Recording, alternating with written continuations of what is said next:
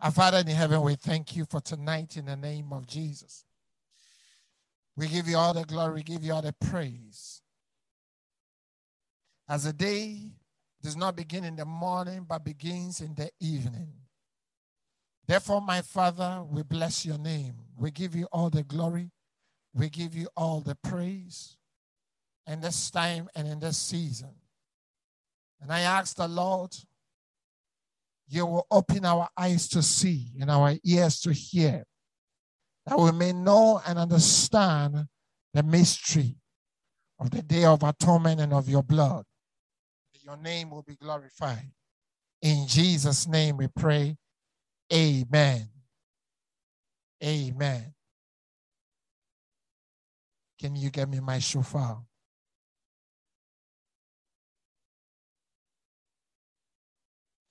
Tonight is a day of atonement. It begins tonight. And we've been praying over 40 days, preparing ourselves for a time and a season like this. And every year I spend time, by the grace of God, to explain what a Day of Atonement is about.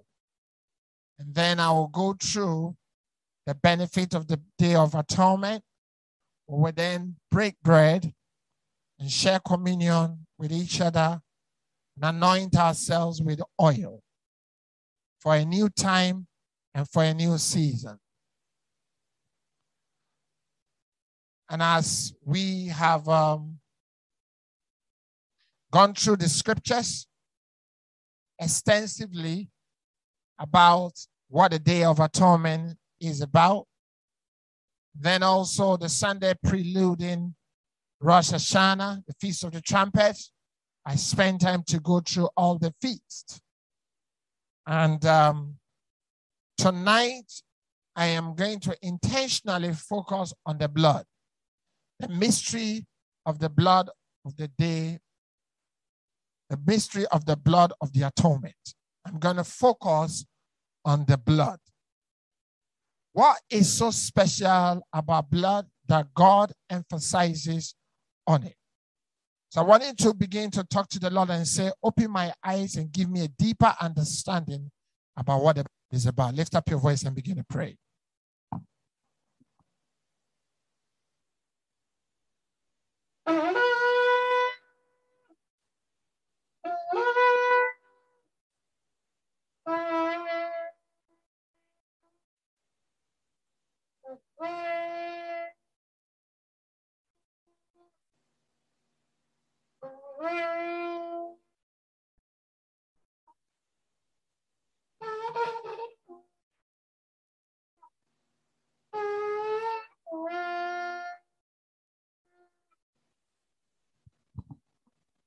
And therefore, my Father, we come before you at this time in the name of Jesus.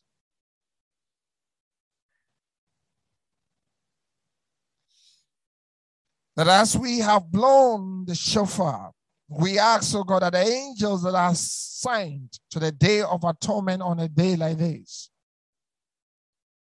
will begin to ascend and descend. That tonight we will not dream of ordinary dreams. Our dreams about the dreams of heaven. And our lives will be transformed in the name of Jesus. And we will never be the same again. Tonight, as I want to talk about the blood, I also want to give you a prelude from a New Testament perspective of what the Day of Atonement is about. Because many times people always jump to the conclusion that the feast is all about the Old Testament. It has nothing to do with the New Testament, which is not really true. So on your own, I will say, read Leviticus chapter 16, but I want to concentrate on the New Testament to bring revelation and to bring understanding. So I want you to open your Bible to Hebrews chapter 9. Hebrews chapter 9. And start reading from verse 1. Hebrews chapter 9 from verse 1.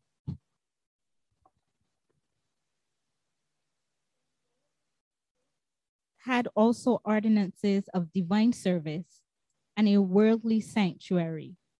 For there was a tabernacle made, the first, wherein was the candlestick and the table and the shewbread, which is called the sanctuary.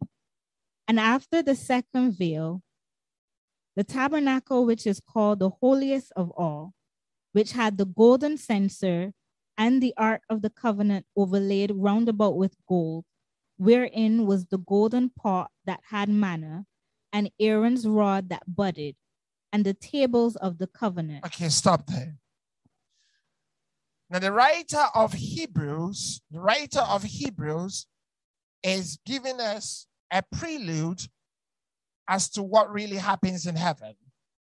Because Moses built the tabernacle according to the revelation God gave him concerning the tabernacle in heaven. There is a tabernacle in heaven.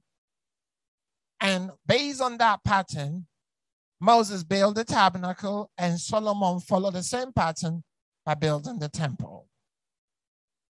And the Bible says, then verily the first covenant had also ordinances of divine service. So there were ordinances that were instituted by the divine. It's not earthly, it is what? It is divine, but it was on earth. But there was a tabernacle made, the first wherein was the candlestick and the table and the shewbread, which is called the sanctuary. Now, that place that's called the sanctuary, you can write it down. It's called the holy place.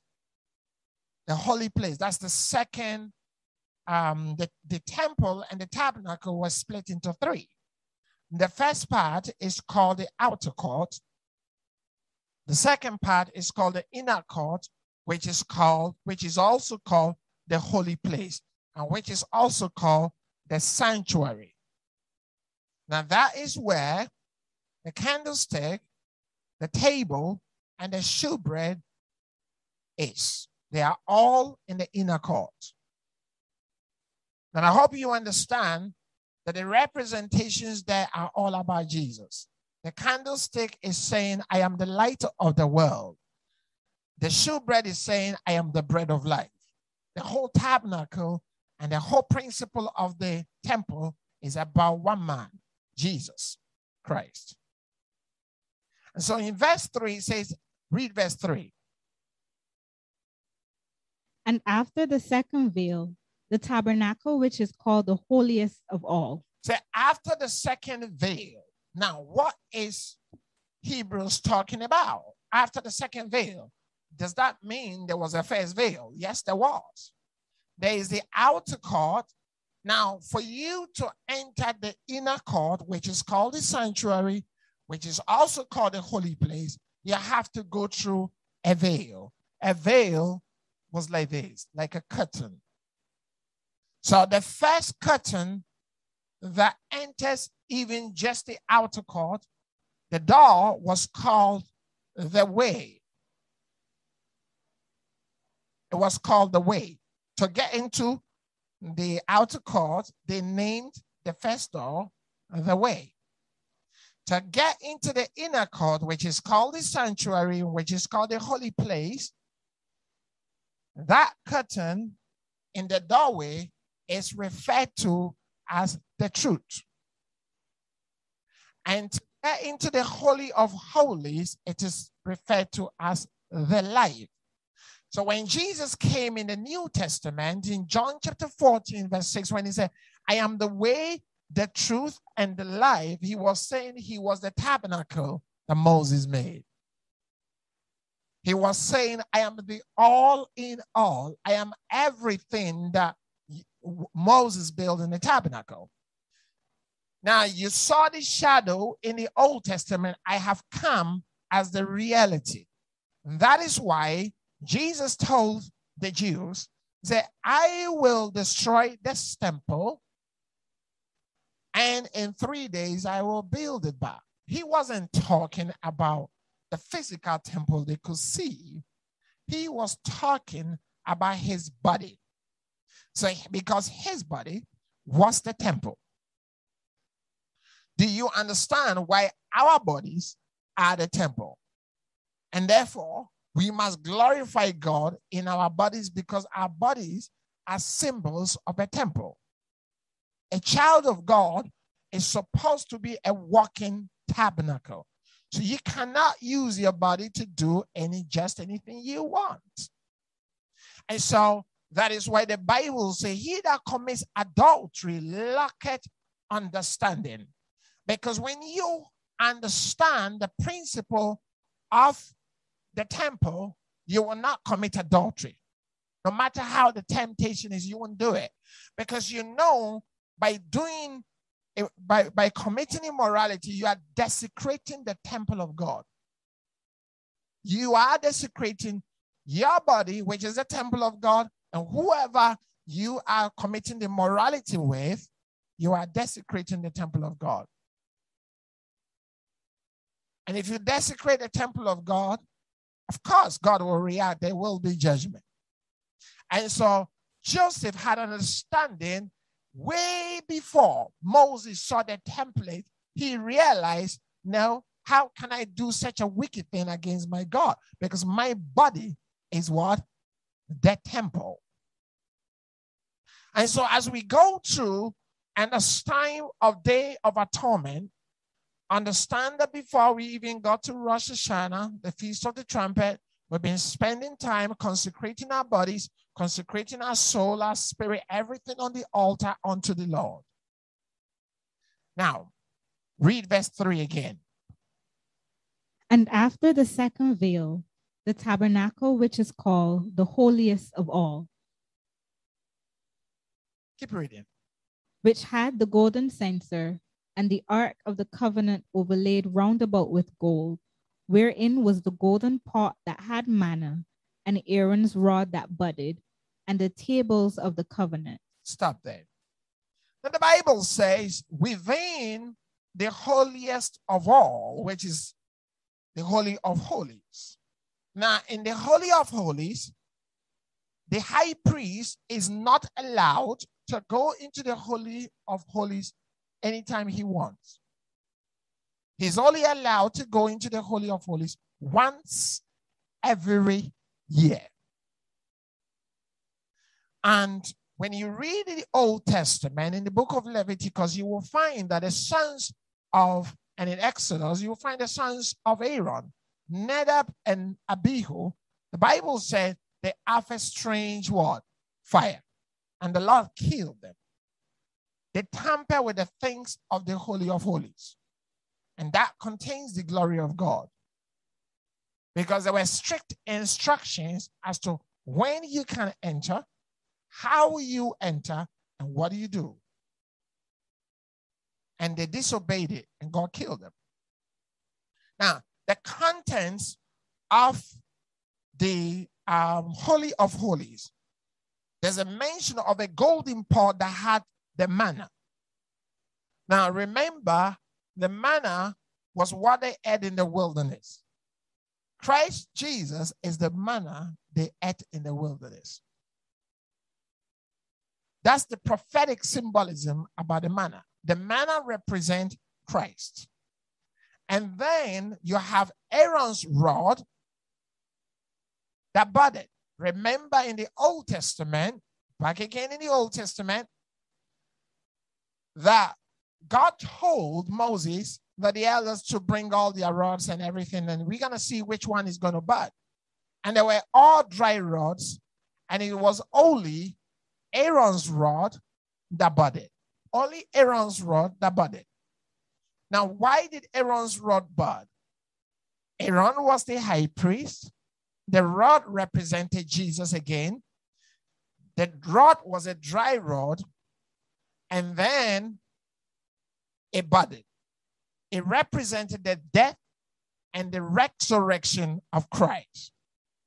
So Aaron's rod that budded represented the death and the resurrection of Christ. And the table of the covenant, the tables of the covenant, he's not talking about wooden tables now. He's talking about the tablets of the 10 commandments. That's what he's talking about. And over, read from verse 5. And over it the cherubims of glory, shadowing the mercy seat, of which we cannot now speak particularly. So now, the next thing is the mercy seat. Now, the mercy seat, you had the Ark of the Covenant, and on the mercy seat was not a chair that you sit on. The mercy seat was an altar, but it was a specific altar that had 2 symbols of cherubims. Now, cherubims are a class of angels. They are the class of angels responsible for the protection of the throne of God. Write it down. Cherubim, 1 is a cherub, 2 are cherubim. Cherubim are a class of angels whose job is to protect the throne of God. Their job is to protect the throne of God. And so when God asked Moses to make a replica of what was in heaven, he asked him to design a mercy seat with 2 symbols of cherubims. Cherubim has 4 wings. They have 2 pair of wings to cover their face and 2 to cover their feet. The cherubim differs from the seraphim. The seraphim are responsible for the glory of God. They protect the glory of God. The cherubim protect the throne of God, and the seraphim protect the glory of God. May the heavens open over somebody tonight to see that in reality in the name of Jesus. The seraphim have 6 wings. They have 1 to cover their face, and they have 1 to fly and 1 to cover their feet. But the cherubim have a unique structure. They have 4 faces. They have 4 faces. Now, on their face, and they don't move, they don't turn around like me, who have to turn around to see what's going on in my back. They have eyes at the back of their head. They have eyes in front. They have eyes here, and they have eyes here. They got 4 faces. One of the faces is like that of a man. Write it down. One of the faces of the cherubim is like that of a man.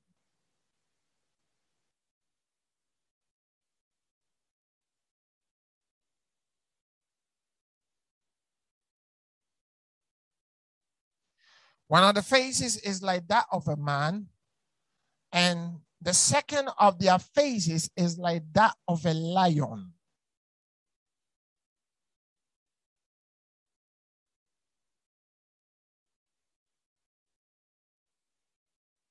And the third of their face is like that of an ox, like a cow. And the fourth of their face is like that of an eagle. So how do you know that? Go to Ezekiel chapter 1, Ezekiel chapter 1, verse 10. Ezekiel chapter 1, start from verse 4. Ezekiel chapter 1, verse 4.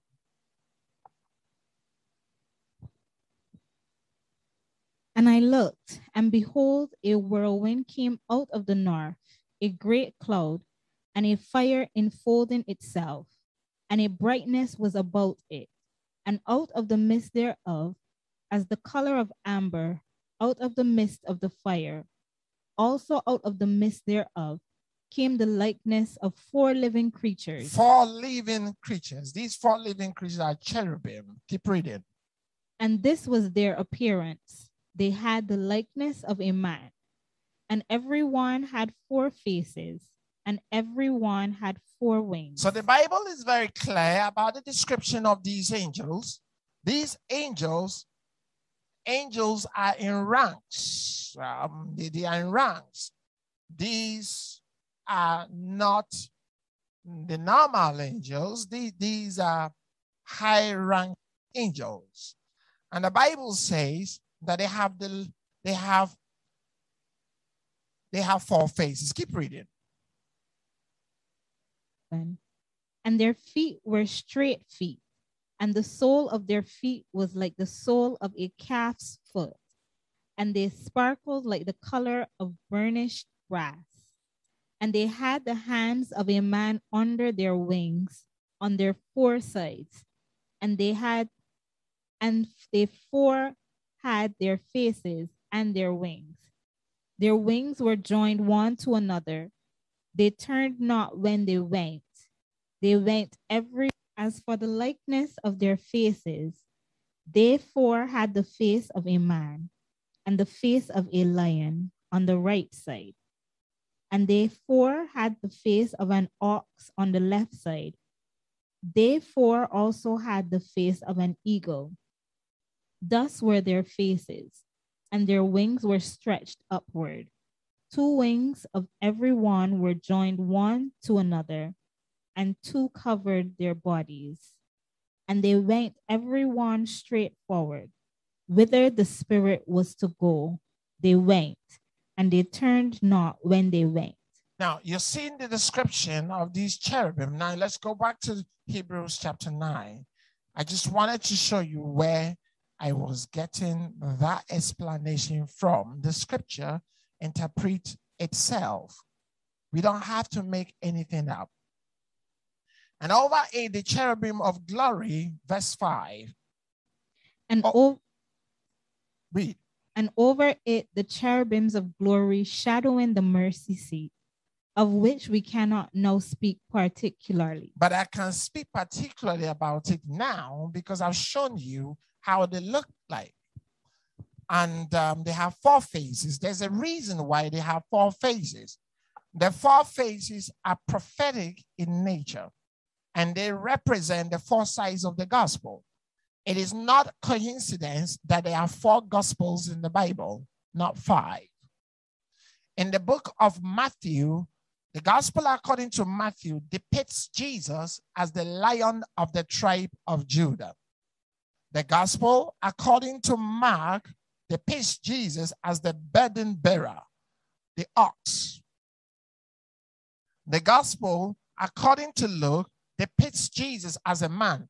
So when you read the book of Luke, you're going to find Son of Man, Son of Man, Son of Man. You can see the expression Son of Man.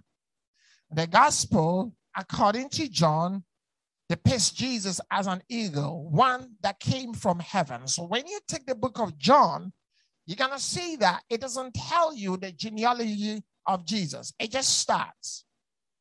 And then John the Baptist said, behold the Lamb of God that take away what? The sin of the world. And then a voice comes from heaven. This is my what? My beloved Son in whom I am well pleased. Everything straight ahead became very heavenly. And so this is the picture of the temple. Now, it helps to understand these things so you can appreciate what Jesus have done on the cross. Now, verse 6. Let me read. It's not working. Now, when these things were thus ordained, the priest went always into the first tabernacle, accomplishing the service of God. But into the second went the high priest alone once every year, not without blood, which he offered for himself and for the errors of the people. I want you to read verse 6 and 7 together. Verse 6. Now, when these things were thus ordained, the priests went always into the first tabernacle. Now, stop there. What is he talking about by calling one as a first tabernacle? The first tabernacle is, he's talking about the first side of the temple, not the outer court, but he's talking about the inner court. Now, the priests were also in ranks. Now, number one, the first group of priests, in the New Testament, people think that there's no order in the kingdom and they can do anything when they want to do it because they too are priests. You're wrong. God always have order. In the angelic, there is an order. In the priesthood, there is an order. And so if you don't submit to order, you're not going to get anywhere. The first group of priests are called, it's just a tribe of priests, the Levites. The Levites were responsible for the work of the temple and the work of the tabernacle. The tabernacle was in place before the temple was built. So when I use the two together, please understand me. The Levites were called the house of priests. They were responsible for fixing things in the temple, making sure all the sacrifices and all the offerings and everything was what?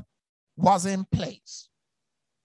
However, there was another group that had been promoted higher. After the Levites, then you have the priests. Now, the Levites had a specific way of dressing that was different from those who were priests. The priest's gown is not the same as the Levi's gown. There was a difference. And the priests were allowed to go as far as the outer court, the inner court, where the shewbread and the candlelights are. That's how far the priest can go. No priest was allowed to go into the Holy of Holies. The only person that goes into the Holy of Holies was the high priest. And there's a reason for it. In Christ Jesus, we are priests. A royal priesthood and what? A holy nation. But we have one high priest. And that one high priest is Christ Jesus what? Himself. Now, keep reading. The priests went always into the first tabernacle, Yes. accomplishing the service of God. What service of God did the priest do, the high priest do in that place? The ordinary priest, they went there to do the service of God. Now, keep reading, verse 7. But into the second went the high priest alone. Into the second, which means that he's talking about just the holy place and the Holy of Holies. Into the second went the high priest how many times? Once every year. Once every year. Now the entering, the timing, the season of the high priest entering into the Holy of Holies once a year is what is called the Day of Atonement. So today is the day the high priest will enter the place. Now, when the high priest enters the place only once, but before he enters the place, there is a due order as to what he must do. Read verse 7 again. But into the second went the high priest alone once every year, not without blood. Not without blood. That's King James. Go to the Amplified Classic version. If we go to the not without blood, can confuse the younger generation as to what is he talking about. What he's saying is that you cannot enter that place without blood being in your hands. You must carry blood into the place. But into the second division of the tabernacle. Good. Into the second division of the tabernacle. None but the high priest goes. Correct. And he only once a year, and never without taking a sacrifice of blood with him. Never without taking a sacrifice of blood with him. If he goes there without blood, he will die. He will die. He cannot enter the place without blood. And he cannot enter the place with sin in his life. So read on. Which he offers for himself and for the errors and sins of ignorance and thoughtlessness which the people have committed. So first of all, when you, if because of time, I'm not going to go to that. But then when you go to Leviticus chapter 16, you will find that the first thing the high priest does is he takes a bullock, which is a male big bull, kills the male bull as a sacrifice for himself, so that the blood will cover his own personal sins. And then he will take another animal to sacrifice again, this time for his family. Then after that, he will then proceed to the nation. God deals with individuals, he deals with families, and he deals with what? Nations.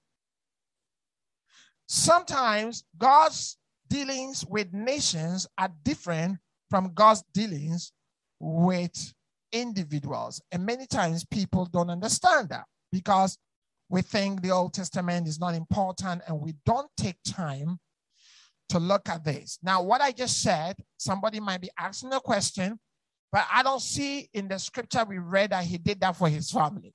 So I want to bring discretion to that. Go to Leviticus chapter 16, Leviticus chapter 16, verse 10.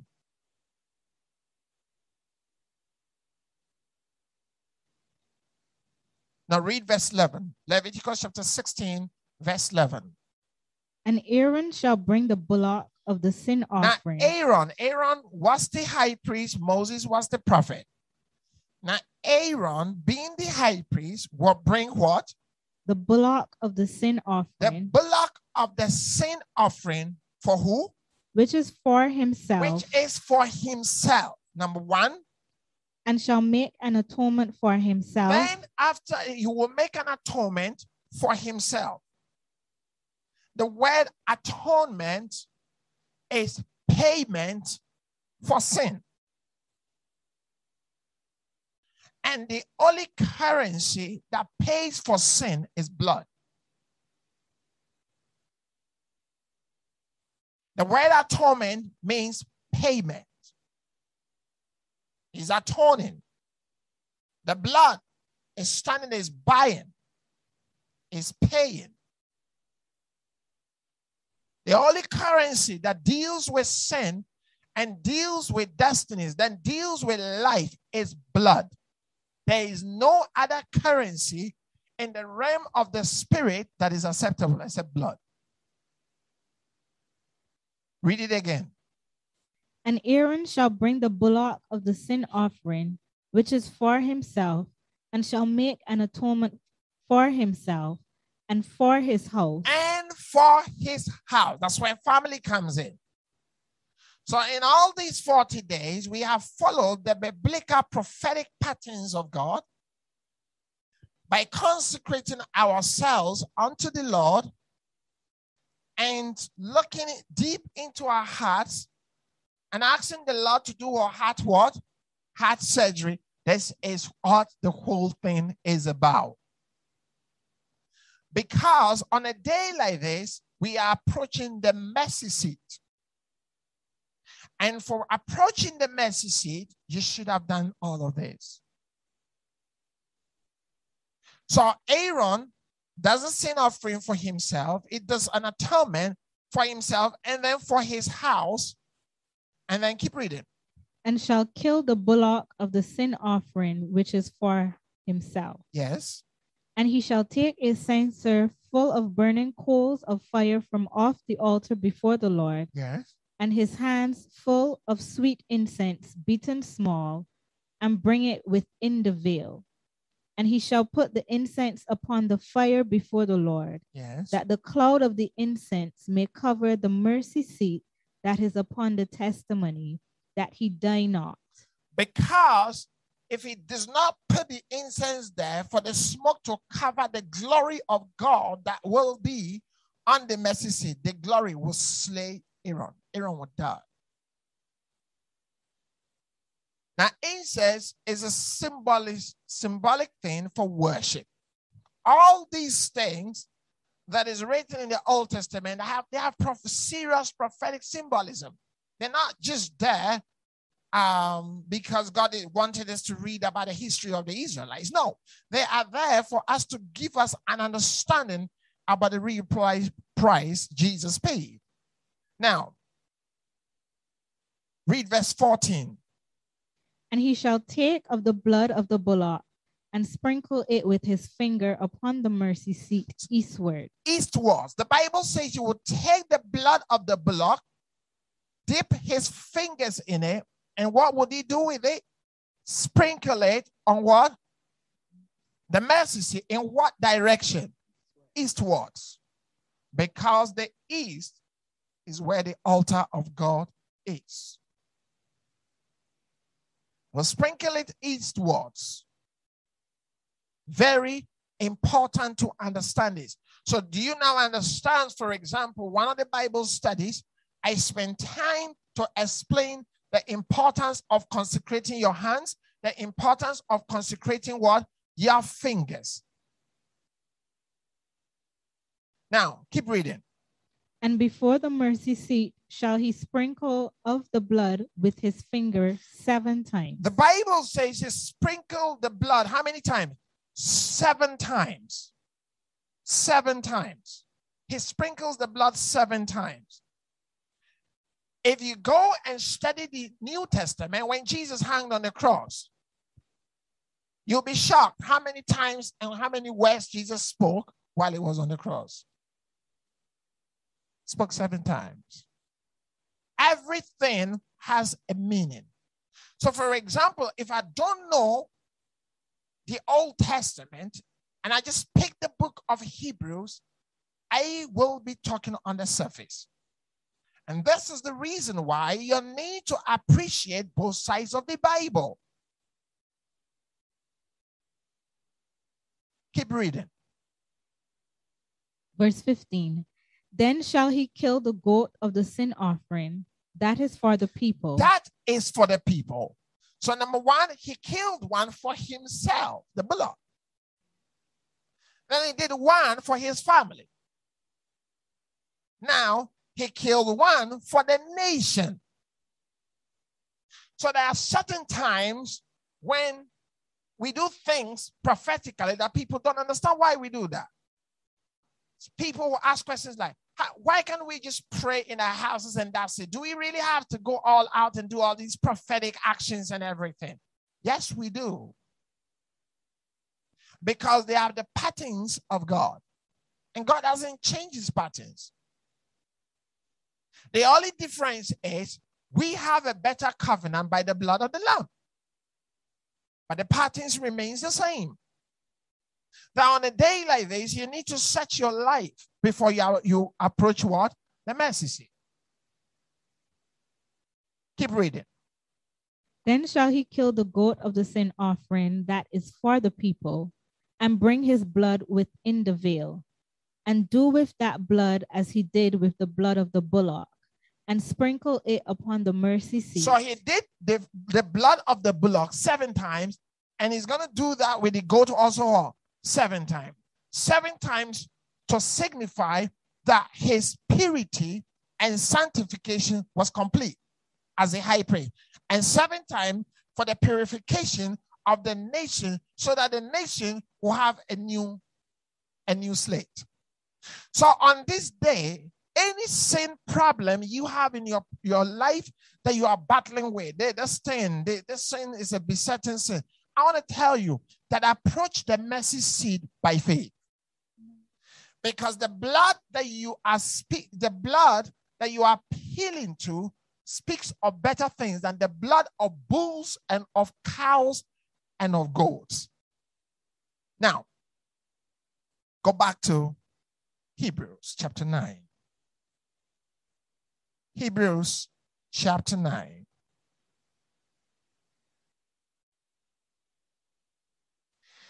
Now, in Hebrews chapter 9, keep reading. Where we left off, just keep reading. Verse 7. Yes. But into the second went the high priest alone once every year, not without blood, which he offered for himself and for the errors of the people. The Holy Ghost, this signifying that the way into the holiest of all was not yet made manifest, while as the first tabernacle was yet standing, which was a figure for the time then present, in which were offered both gifts and sacrifices that could not make him that did the service perfect as pertaining to the conscience, which stood only in meats and drinks and divers washings and carnal ordinances imposed on them until the time of Reformation. Until the time of Reformation. What's the Bible talking about? In the Old Testament, when they did all these sacrifices of animals and the blood and everything, the blood covered their sin. In the New Testament, it does not cover your sin. It washes away your sin. So the Day of Atonement, on a day like this, because the feast is of the Lord Jesus, the understanding what a Day of Atonement is makes you to appreciate what he did at Calvary for us.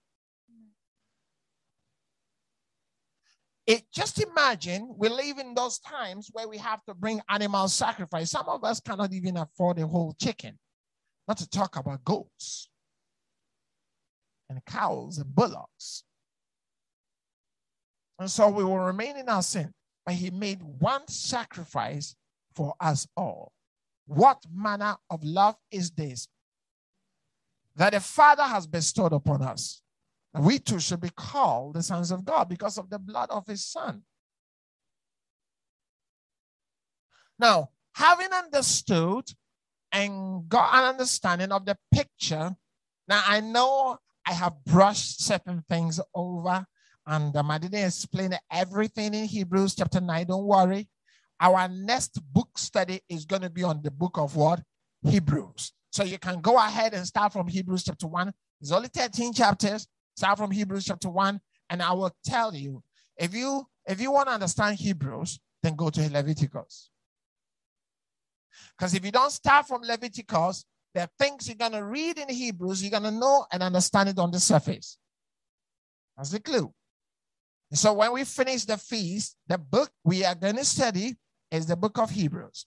Because by the time we finish studying the book of Hebrews, you will not have any doubts. You will understand what the concept of the priesthood is about, what the concept of the offices of God is about, what the concept of the blood is about, what the concept of the communion. A lot of people don't understand these things. They become religious relics. Because you need to understand it. If you don't understand it from God's point of view, you'll just be saying, I'm a royal priesthood. What does it mean to be a royal priesthood?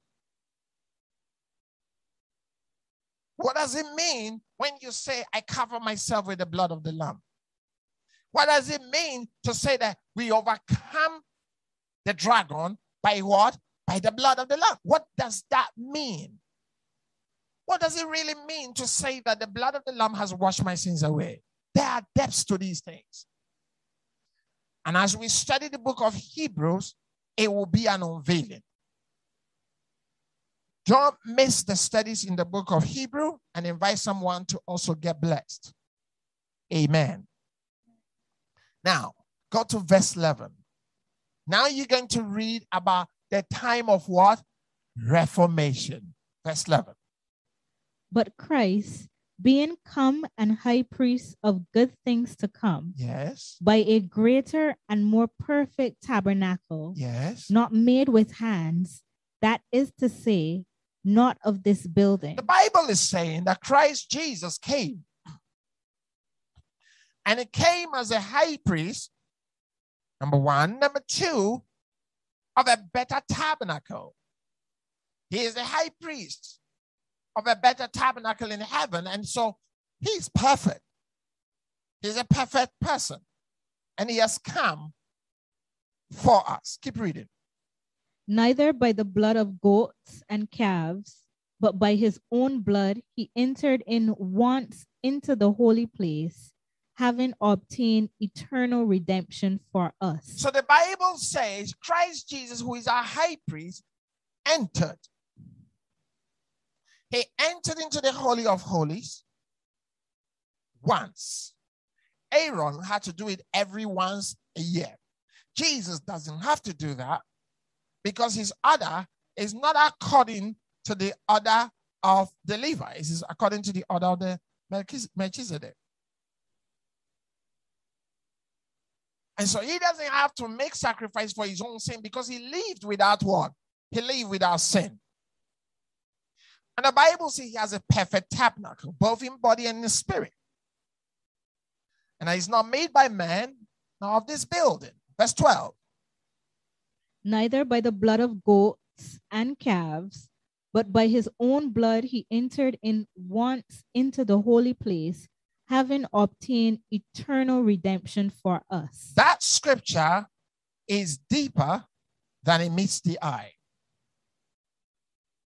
The Bible says that he did not enter into the Holy of Holies with the blood of goats, because that's what Aaron did.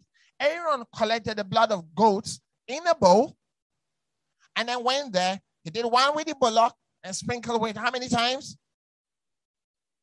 7 times. And took that of the goat for the nation and did that what? 7 times. But the Bible is saying that when it came to Christ Jesus, behold, the Lamb of God that take away the sin of the world. Christ Jesus is a mystery. Christ himself is a mystery. He doubles up through our scriptures that the ordinary mind cannot understand. For example, he is the beginning and the end. Now, well, you either the beginning or what? The end. You can't be A and be Z. In his world, he can be the beginning and the end, the first and what? The last. For example, we studied the book of Revelation and we were told Jesus is the root of David and the offspring of David. How can you be a root and at the same time be the offspring? Offspring being the fruit of David. Christ is a mystery. That's why the gospel cannot be understood by knowledge gained from the university. You need to allow the Holy Spirit to help you to understand. For example, the Bible is telling us that Jesus is a high priest. But who was the sacrifice? So he was the high priest, but then he was the sacrificial lamb too. Behold, the Lamb of God that take away what? The sin of the world. I want you to read verse 12 again. Neither by the blood of goats and calves, but by his own blood. By his own what? Blood. Which means he was killed. But this high priest was killed and his blood was drained and he was still alive. So you see, Christ has double sides to himself. So it should not be a surprise to you that he is a high priest and at the same time he's the Lamb of God that take away the sin of the world. Because we see that picture all over. He's the beginning and the end. He's the first and the last. He's the root and he's the offspring. He's the Lion of the tribe of Judah and the Lamb. What has lion and the lamb? Just put two the animal. One will eat the other one. But he has the picture of a lion and he has the picture of what? The Lamb. Christ is a mystery. And so salvation is not the work of man. The fact that you know Jesus should make you humble. I repeat, the fact that you know Jesus should make you humble. You did not find Jesus. He found you. Oh, when I gave my life to Christ. No. When he gave his life for us. When I came to Christ. No. When he called you. There is nothing we have done concerning the mystery of salvation. It's all Christ. You have to learn to appreciate that and handle that with care, not with carelessness. Read verse 12 again. Neither by the blood of goats and calves, but by his own blood he entered in once into the holy place, having obtained eternal redemption for us. Hold on. So he entered into the Holy of Holies as our high priest. But then he carried his own what? His own blood. And when he carried his own blood, he then went there and obtained eternal redemption for us, which means he went to purchase us. So blood is not an ordinary thing. Blood is not an ordinary thing. Now, let me slow down. Let me start from the blood of animals. Blood of animals is not ordinary. That's why God instituted in the law that you should not eat what? Blood. Because blood is the life bearer of the animal. Blood is life. Write it down. Blood is life.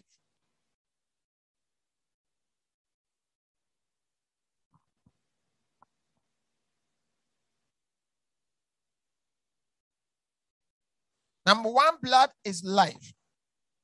And that's in Leviticus chapter 17, verse 11. He told them, don't eat blood. So those of you that are still eating blood in the name of, what do they call it?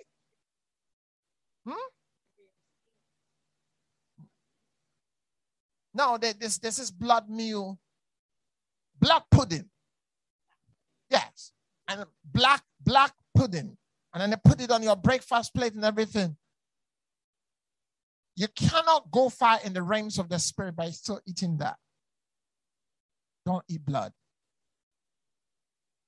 You see, there are laws God put in the Old Testament. He didn't give it to the children of Israel. It was just a law you were supposed to what?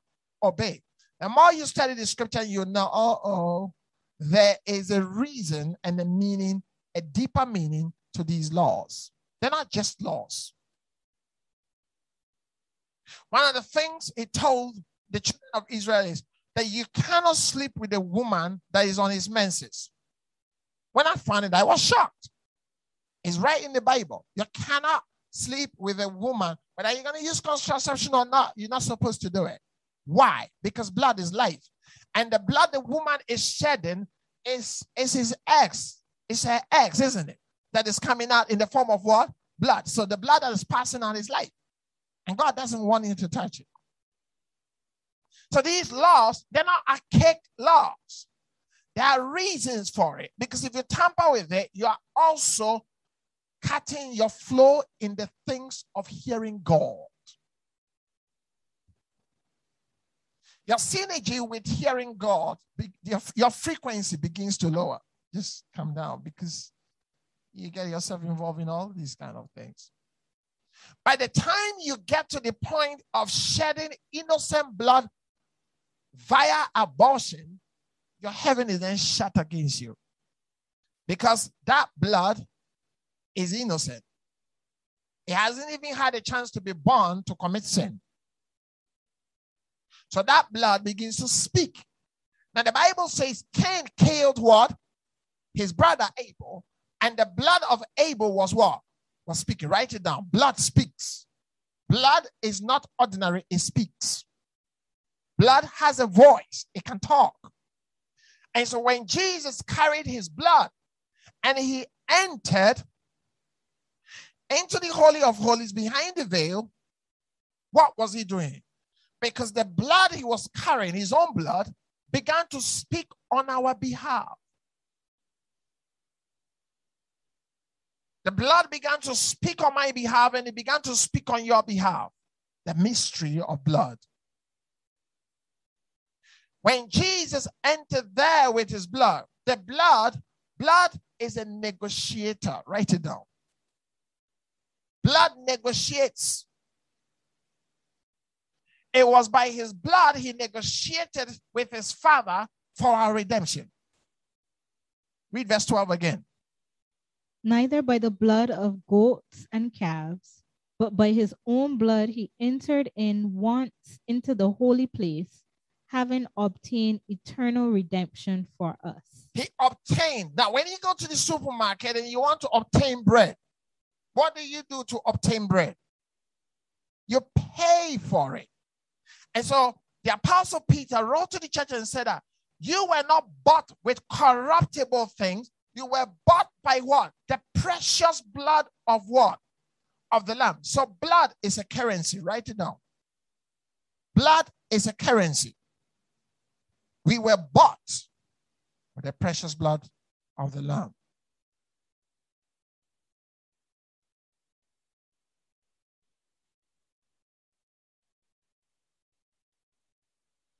On the day of atonement, blood becomes a mediator, becomes a bridge between the Father and his children. Now, in law, there's a type of session of law called mediation, where you take the case out of court and you begin to sell it out of court, but it's still a form of legal proceedings, but it's not as severe as using criminal law or civil law or anything. So you just decide that, okay, let's mediate between these two opposing what? People and settle the issue between them. The blood became a bridge to mediate between man and the Father. So the blood of the Lamb does that. Now, I want you to open your Bible to Acts chapter 20, verse 28. Acts chapter 20, verse 28.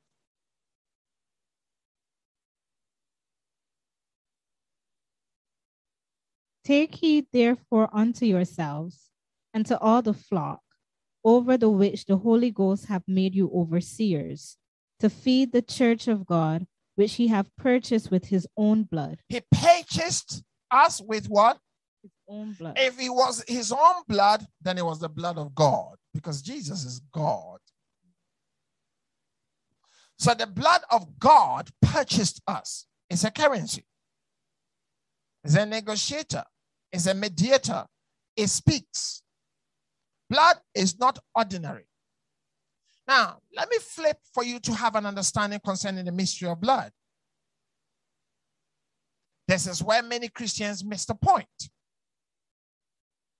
When a voodoo man tastes chicken, somebody goes to see a voodoo man and the voodoo man says, you're going to bring chicken. So I have this, so okay, bring a chicken. What's he going to do with the chicken?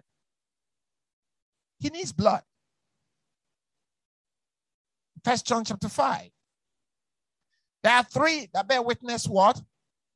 In heaven. The Father, the Word, and the Holy Spirit. And there are three that bear witness on the earth. What? The water, the blood, and the Spirit. So the first thing the voodoo man does is he sacrifices the chicken.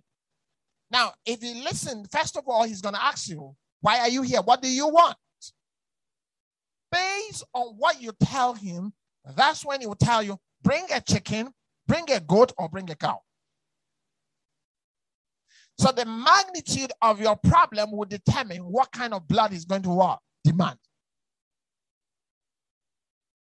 Then he will kill the animal. He now has what? Blood.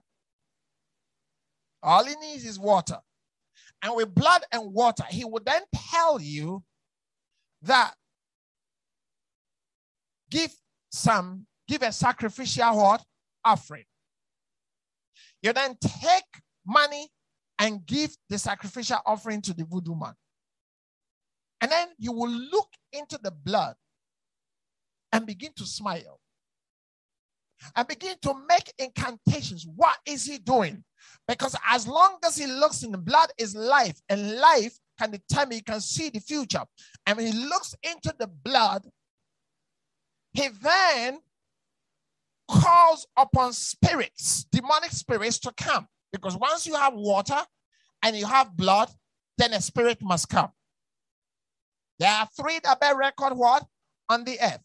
And when Jesus hung on the cross, the Bible says he died, and the centurion came, pierced his side, and what came out? Water and what? and blood. Water and blood came out of him.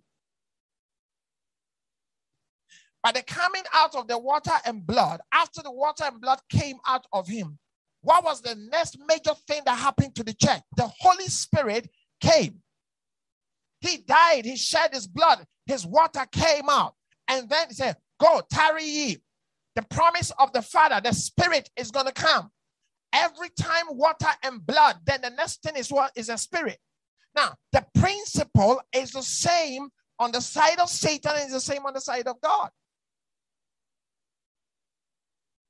So on a day like this, when you go before God and say, God, I've come and I want the blood to speak for me. There are issues in my bloodline. There are issues from my paternal line. There are issues from my maternal side. There are issues of blood. And you go to the mercy seat. The Bible says in the New Testament, it said, come to the throne of grace with what? With boldness. So because of what Christ have done, we can approach the Father with what? With boldness. But as we approach the Father with boldness, appealing by the blood of the Lamb that he shed for us, don't appear before God with what? Empty hands. We disobeyed.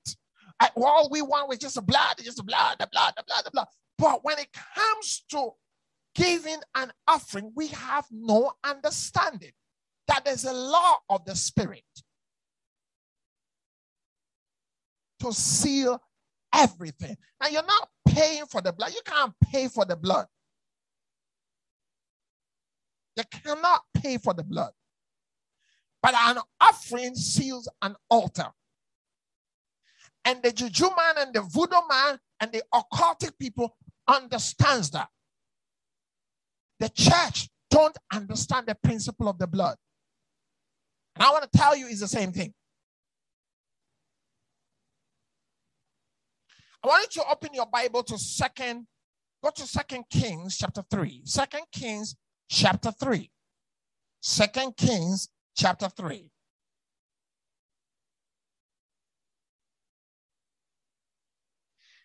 And just go down in 2 Kings chapter 3 and read on when King Misha sacrificed his son.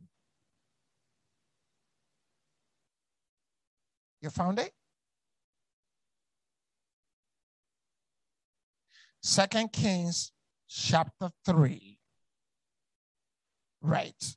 Start from verse 26.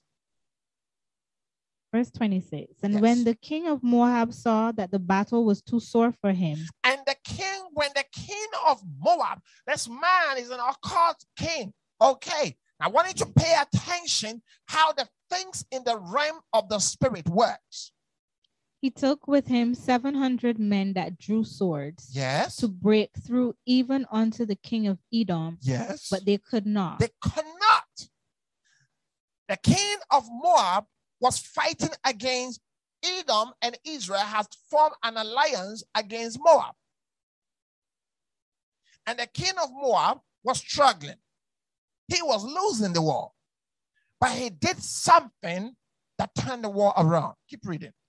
Verse 27. Then he took his eldest son that should have reigned in his stead and offered him for a burnt offering upon the wall. He took his eldest son. For God so loved the world that he gave what? His only begotten what? Son. He gave his only begotten son. And this occult king understood the law of the spirit. That if he can sacrifice his eldest son, which means his firstborn, just as the father had planned to sacrifice his firstborn, he will win the war. He took his firstborn, sacrificed his firstborn, shed blood. The moment he shed blood, he invoked spirit. And the moment the spirits in the realms of the spirit landed in the war, read the rest of the story. And there was great indignation There was great Israel. indignation against Israel. Where did the indignation come against Israel from? The realms of the spirit. He invoked it with his own son's blood. And so when we go to scriptures like, I overcome him by the blood of the Lamb. My friend, what did you do that gave you access to invoke the blood of the Lamb. There are laws in the realms of the Spirit. These things don't just happen. And so for baby Christians, they think what they see every time, that's all there is to it. Sorry, that's not all there is to it. For example, I shared a clip to a few people, and I said, right, it's not. They just went for evangelism unprepared, entered into a territory unprepared. They didn't bother to pray over the place, and they thought everything was going to just happen. So it doesn't happen like that. You have to take charge of the place. The same way. And what I'm teaching you, you'll be shocked that when Jesus himself came into the world, he had to obey his own laws. And so if you want to walk in the dimensions of the supernatural and you don't understand these principles, you're not going to succeed. Yes, it is written there. Revelation chapter 12, verse 11. They overcame him by what? By the blood of the Lamb and by the word of what? Their testimony. How did they overcome him? By the blood of the Lamb.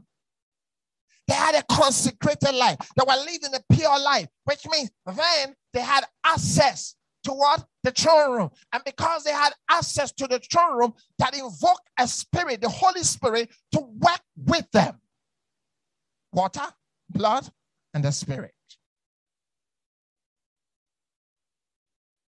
Water, blood, and what? And the Spirit. Without that, nothing happens. Whether it's on God's side or it's on Satan's side. Nothing happens. The Bible says, and there was great indignation against Israel, and they departed from him and returned to their own land. They lost the war. They lost the war. And so when you want to fight battles, for example, battles that have gone on in the maternal line and everything, and you're in trouble and everything, on a day like this, don't let a time like this pass you by. That's why I'm taking my time to explain the mystery of the blood. Because we know these things in our heads, but do we really understand them in the realms of the Spirit? The blood cleanses our sins. 1 John chapter 1, verse 7.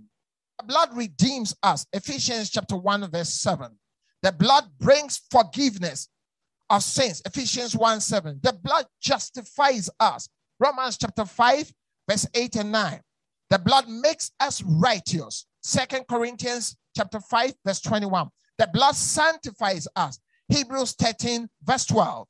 The blood speaks a continual plea and word over us. Hebrews chapter 12, verse 22 to 24. The blood is a mystery.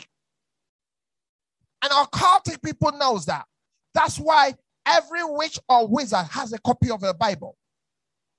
They're not reading the Bible to get born again. They're reading the Bible for the spiritual laws that is in the book, to apply it. And let me tell you, they get results. They apply it and they do what? They get results. And the church reads the theory and wonder why it doesn't get results. Because they back it up with a full revelation. How did Jesus come into the world? But before I go into that, I want you to open your Bible to go to John chapter 20, verse 17. John chapter 20, verse 17. Jesus said unto her, touch me not, for I am not yet ascended to my Father. Now, here is Jesus. He had died and resurrected, and Mary Magdalene saw Jesus. I was a Rabboni Master. It was so happy. She was so happy. She wanted to embrace Jesus. And Jesus said, no, touch me not. I have not appeared what? To my Father. What's he talking about? He's talking about the mercy seat. He hasn't gone to heaven yet. And so between the time Jesus died and resurrected and showed himself to the disciples, he went to heaven. I'm explaining to you what we read in Hebrews chapter 9. He went to heaven with a bowl of his blood and entered into the Holy of Holies, presented his blood to his Father. I have not appeared before him. Don't touch me yet. I need to appear before my Father first. So on a day like this, there is blood that is speaking at the mercy seat for you. All you need to do is to be sincere. And what does the blood do? The blood gives us peace. And so, for example, when you approach God, if you've not had peace, you've not had rest of mind and everything, you approach God with the right heart, with the right mind, and with the right attitude, you should have peace. The blood gives peace. The blood releases healing. It was when his back was beaten up and was torn into shreds. The blood came. The blood draws us and gives us access to the Father. Ephesians chapter 2, verse 13. The blood is a reconciliator. It reconciles us with the Father. Colossians chapter 1, verse 19 and 20. I can go on and on and on and on about the mystery of the blood. Why am I taking my time to explain the importance of the blood? Because our Savior Jesus Christ, when Adam fell, God had a plan. Now, the keys, help me, Holy Ghost. The keys to succeeding on this earth was put in the hands of Adam. Be fruitful and what? Multiply. And have what? Dominion. So keys of the kingdom keys was handed to Adam. But Adam and Eve were deceived. Eve was deceived and Adam joined Eve. And what happened? They handed the kingdom keys to Satan. So when Jesus came and died, he had to go to hell. One of the reasons why Jesus had to go to hell was to go and get the keys from what? The hands of Satan. Go to Revelation chapter 1.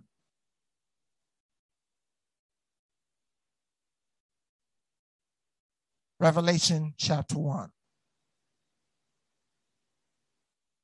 Ye shall know the truth, and the truth shall set you free.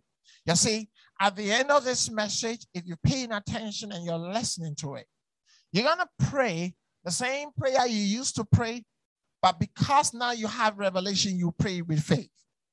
That's the difference. You shall know the truth, and the truth shall what? Set you free. Now, I wanted to read verse 17 and 18. And when I saw him, I fell at his feet as dead. And he laid his right hand upon me, saying unto me, Fear not, I am the first and the last. I am he that liveth and was dead, and behold, I am alive forevermore. Amen. And have the keys of hell and of death. And I have the keys of hell and of what? Death. And of death. Now the question is, what delivered the keys of hell and death into the hands of Jesus? The sacrifice. The sacrifice. The blood sacrifice was what delivered keys. And so occultic people understand this principle. They read this story and they go, wow. So for me to have access and dominion in business, what do I have to do? A sacrifice. And then they'll tell them, well, for this, you have to make a human sacrifice or animal sacrifice, or you have to, and they will make the sacrifice. We are told clearly in scripture, we don't need to do all those sacrifices. Christ Jesus is our sacrifice. He is our Passover what? Lamb. All we need to do is accept what he has done on the cross, what he has done by offering his blood, and in response, give our whole body, soul, and spirit to him. Okay? So that when you give in an offering, you're not doing God a favor. God is not broke. You're not doing God a favor. You are activating what has already been written for you. When you don't have that understanding, everything becomes hard to do because you lack understanding. Now, he took the keys from Satan. But before he could take the keys of Satan away, because remember, this earth, the dominion of this earth was handed over to Adam. So God cannot just come on this earth and take it over. He had to become an Adam. And he had to be born of a woman. He had to come by water and by blood. When a woman is pregnant and is about to deliver, what's the first thing they tell you? Her water has what? Her water is broke. Her water has broken. That's the first thing. Now, after the water, then comes blood. So Jesus himself, he came by water and what? By blood before he was born. And then he had to die by water and by blood before he could get kingdom keys. He's already paid the price. And so the whole aspect of covenant living, understand the whole mystery of covenant living. Abraham understood it before the law. Isaac understood it before the law. Jacob understood it before the law. It's got nothing to do with the law. It is a law of the realms of the spirit. Somebody sent me a WhatsApp message. Now, I hope the person is listening. And the person was very troubled and said, Pastor, I know it's very early and I really need an understanding. I'm still going to call the person, but I feel that it will benefit all of you. He said, many people say that the lodge help people more than what? The church. And the lodge people always are doing benevolent things and doing charity works and everything. It's not for free.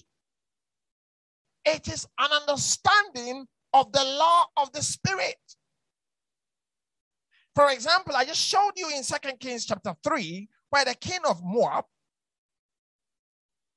decided to sacrifice his son just to win a war. He sacrificed his own. Do you know what people have sacrificed to become billionaires in the world? Do you know what people sacrifice to become billionaires? Don't let anybody fool you into thinking that it's all about hard work. Really? Do you know how many people that have done that hard work and have not seen any fruit out of it? You want dominion on this planet? It's by water and by blood. And so from the day you understand that is by water and by blood, your thinking changes. Listen to me. Your education alone is not going to take you that very far. Not especially from the years that are ahead of us. You need to understand the mystery of the blood. So, for example, when I make an announcement and say, for the subsequent days that are coming, we're going to take the Last Supper. I am not talking about doing religious relic. There's a revelation behind it. And I want you to catch that revelation. There's a revelation. The Last Supper is your greatest benefit. Write it down. The greatest mystery God gave to the church was the Last Supper. It's not about do this in remembrance of me. That's all they taught you. But there's more to it. There is more to it. Jesus looked at them in John chapter 6 and said, except you eat my body and drink my blood, you cannot be my disciple. Why did he say that? Why did Jesus have to say that? It was very offensive. It was not culturally acceptable to eat human flesh and drink human blood. It was against the law in the Roman Empire. So why did Jesus say that? There was a mystery behind it. And the mystery behind it is anytime you take my body and you take my blood, my life, because blood is like my life is infused into your life. I repeat, when you take the Last Supper, you are infusing the life of Christ into your life. It's not about just remembering Christ. No. It's more than that. And so as you go through Acts of Apostles and you go through the writings of the apostles Paul and Peter and the rest, they never played with that. Bible saying they met in the houses and they broke bread. And then when they broke bread. Why did Jesus have to take bread and break and give it to the two disciples on Emmaus? For their eyes to be open. It tells you that the whole idea of the Lord's Supper is beyond what we have always known. It's deeper than that. Every time you take that, you are invoking everything Christ paid on the cross into your life. So on a day like this, on a day of atonement, and you're taking the Lord's Supper, you need to take it revelation and what? And understanding. You say, God, I try my best. I read the Bible. I don't understand. I haven't got a clue what I'm reading. When I read, I sleep. When I read, I don't understand. And I really want to understand your word so that I will know you and the power of your resurrection. And you take the Lord's Supper, your eyes will be open. Some of the things, let me tell you, sometimes I'll stand here and the heavens will open. And I just receive download just like that. And somebody will phone me and be asking how you know all these things and everything and things like that. You'll be shocked.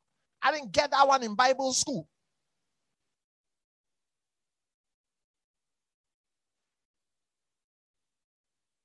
It's a mystery. But pay attention to these things and your life will never be the same. You see, God created man in a similitude to the planet.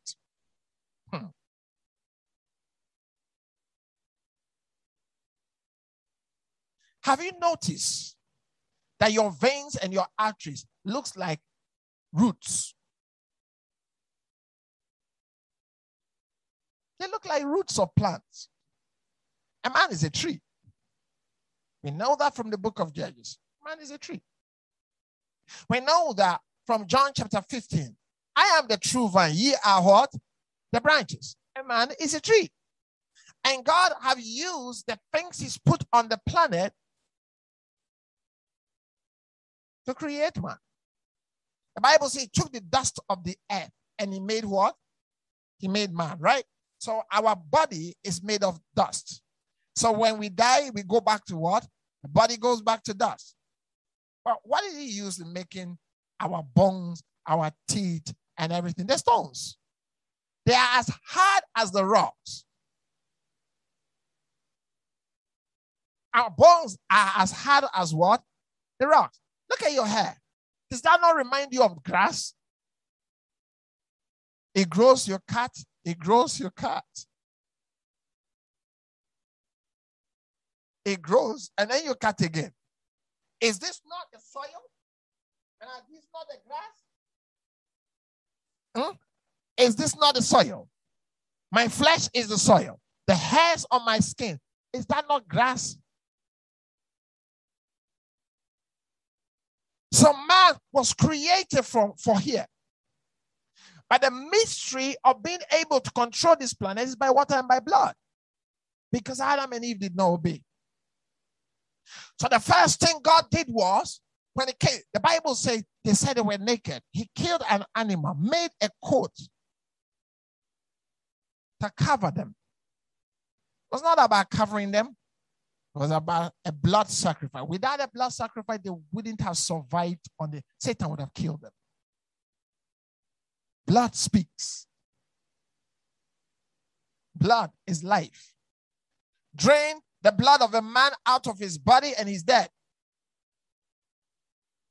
Yet, this mystery of blood, science can't tell us what blood really is. It can just tell us the components of blood. But it can't tell us where does the power comes. Explain to me how when you have a headache, you take a Panadol and the Panadol goes into your belly. But somehow it knows how to go into your head to heal your headache. Mysteries.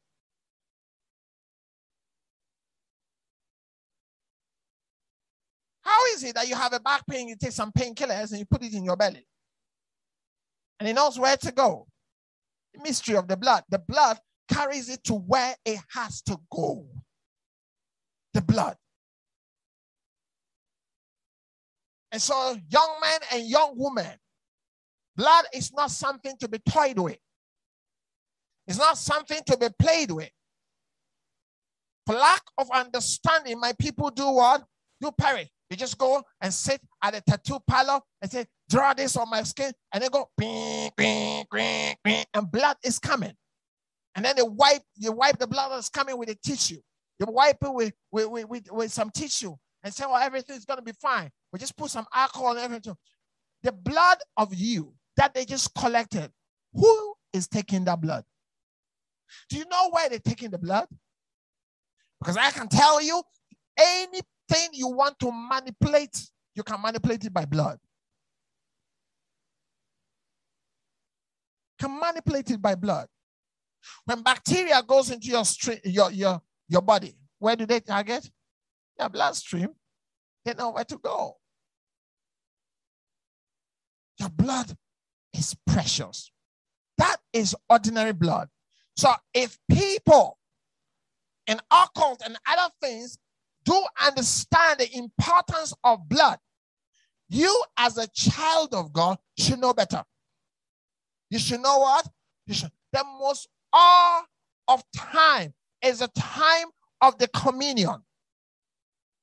Is a time of the communion.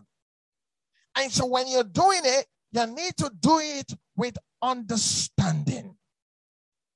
It's not an ordinary thing to do.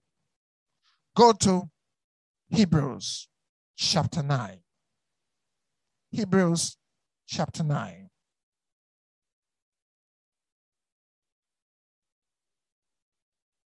Now I wanted to read verse 13. For if the blood of bulls and of goats. Not for the blood of bulls. For if the blood of bulls and of goats, and the ashes of an heifer sprinkling the unclean, sanctifieth to the purifying of the flesh, how much more shall the blood of Christ, who through the eternal Spirit offered himself without spot to God, purge your conscience from dead works to serve the living God? This scripture is loaded. God is asking us a question. And the question is this: if the blood of bulls and of goats and of ashes of heifer in the Old Testament could cleanse people, could purify people, could bring the miraculous to people, and it was just the blood of animals. If the blood of animals could conjure the supernatural for people who are not born again, who are practicing diverse kinds of false religions, and because of blood, they can get the miraculous, how much more shall the blood of Christ, who through the eternal Spirit meaning the Holy Spirit, offered himself without spot to God, purge your conscience from dead ways to serve the living God? That's a challenge. The challenge is, if the blood of animals can make a voodoo priest fearsome, strong, see into the realms of the spirit, do crazy things, how much more would the blood of the Lamb of God, the blood of Jesus, do for you if you will have understanding? And so tonight, I want you to meditate on this message about the blood and go to the mercy seat with boldness. There is no sin the blood cannot cleanse. There is no demon the blood cannot drive away. Because why are we talking about demon? He said they overcame him, the dragon, the chief of all the demons. They overcame him by the blood of the Lamb. It is the blood of the Lamb is the ultimate weapon, the ultimate sacrifice, but it is the reason why it can work for one believer and it doesn't seem to work for another believer is the levels of revelations and understanding. That's why I'm taking my time to explain. It's the levels of revelations and understanding. Read verse 15. And for this cause, he is the mediator of the New Testament. For this cause, he's the mediator of the New Testament. Stop there. What is testament? The word testament is covenant. Say he is the mediator of the new covenant. How was he able to mediate the new covenant? By his blood. Everything is by the blood. Read it again. 15. And for this cause, he is the mediator of the New Testament. Yes. That by means of death, for the redemption of the transgressions that now notice death comes in there, by means of death, which means he has already paid the price. He's not now going to pay the price. He's already done what? Paid the price. Keep reading. For the redemption of the transgressions that were under the first testament, they which are called might receive the promise of eternal inheritance. Help me, Holy Ghost. What the Bible is saying is he's paid the price, and because he's paid the price, he has the right to redeem. He has the right to what? To redeem. Redeem. Redemption. Redemption of the transgressions that was under the first testament. What covenant, what testament have your parents and your people, your own saints have put you under? The Bible says there's another blood that is more than whatever covenant, whatever evil, whatever demonic stronghold that was put in your life. Some of it, none of your fault, but because of where you come from. There is another blood that can break the chains. If you believe. Read it again.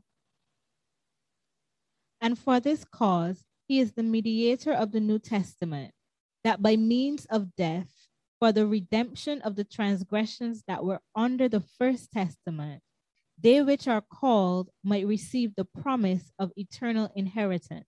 Now, I want you to go to the Amplified Classic Version for 16 and 17 together. For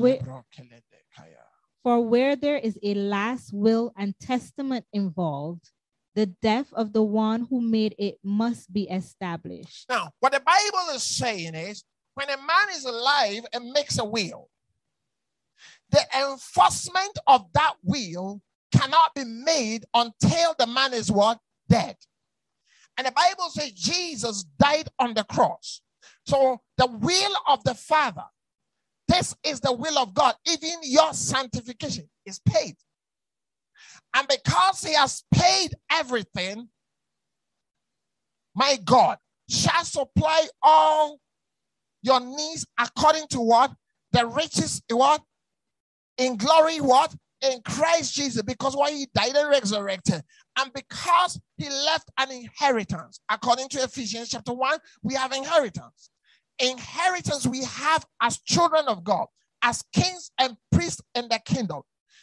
Revelation chapter 1, verse 5 and 6. I have made you kings and what? And priests. Now, how does a king and a priest have access to the inheritance Christ has given us in the kingdom? And the way of the access is by blood.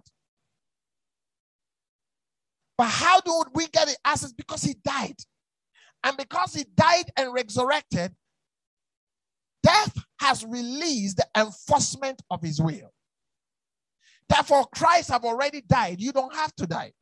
The wages of sin is death. But the gift of God is what? Eternal life through who? To Christ Jesus. The will of the person who did the will comes to enforcement. It comes to pass when he's dead. Read it again. For where there is a last will and testament involved, the death of the one who made it must be established. The death of the one who made it must be established. Keep reading. For a will and testament is valid and takes effect only at death. The will and testament of the person who made the will and the testament is like life insurance. The person that makes the life insurance is not the one that enjoys the life insurance by his children after he is gone. And so Jesus made a life insurance, and life assured you. Help me, Holy Ghost. He life assured you by dying on the cross and leaving you with an inheritance. So you're not supposed to struggle in this life. He has already paid the price. And he has the release of the promise of what is inside the will is effected because he died. Yeah. And not only has he died, he's on the right-hand side of God as our high priest. And he's our advocate. Tonight, he's our advocate, pleading our case for us. Is your case sickness? Is your case financial trouble? Is your case? What is your case? Because all of that is in the will. One day, Peter looked at Jesus and said, Lord, Master, we have left all to follow you. What shall we get? And Jesus looked at him and said, anyone that have left father, mother, and brothers shall receive brothers, mothers, and sisters in this life, and 100-fold blessing, houses and lands. It is the promise of the Lord. It is past, but the effect of that promise did not come to pass before he died. He's already died and resurrected. That's why he's saying, I'm holding the keys of death and hell. Therefore, any force of darkness that anybody went to the grave to bind you with, I command the power of the grave to be broken over your life in the name of Jesus. By the mystery of the blood. By the mystery of the blood. Keep reading. For a will and testament is valid and takes effect only at death, since it has no force or legal power as long as the one who made it is alive. So even the old first covenant, God's will, was not inaugurated and ratified and put in force without the shedding of blood. Do you see that? That even the old covenant, it was enforced, it was done, it was activated by what? By blood, by the shedding of blood. By the shedding of blood. I pray that you do understand. Keep reading. For when every command of the law had been read out by Moses to all the people, he took the blood of slain calves and goats together with water. Do you see that? He took the blood of the animals, the goats and everything with what? With water. So Jesus came by water and blood. He died by water and blood. When it came to Moses, for Moses praying for the nation and the people, he took the blood and took what? Water. Are you aware that your body is 70% water and your blood is 90% water? Yeah, water and blood. Keep reading. Together with water and scarlet wool and with a bunch of hyssop, and sprinkled both the book, the roll of the law and covenant itself, and all the people, saying these words, this is the blood that seals and ratifies the agreement, the testament, the covenant, which God commanded me Read verse 20 again. To deliver. Saying these words, this is the blood that seals and ratifies the agreement, the testament, the covenant, which God commanded me to deliver to you. And in the same way, he sprinkled with the blood both the tabernacle. Wait for me. I want to read the Amplified version. Which verse are you now? 21. 21. Go back to 20. Verse 20. Saying these words. This is the blood that seals and ratifies. The blood seals. Number one. Number two, the blood what? Ratifies the agreement. Yes. The testament. Yes. The covenant. Yes. Which God commanded me to deliver to you. Yes. Verse 21. And in the same way, he sprinkled with the blood both the tabernacle and all the sacred vessels and appliances used in divine worship. Keep reading. In fact, under the law, almost everything is purified by means of blood. In fact, under the law, almost everything is cleansed by means of what? Blood. Everything is by blood. You want to succeed on this earth? Everything is by blood. The good news is you have the better blood available to you. You should not be under dominion of any strange blood. Keep reading.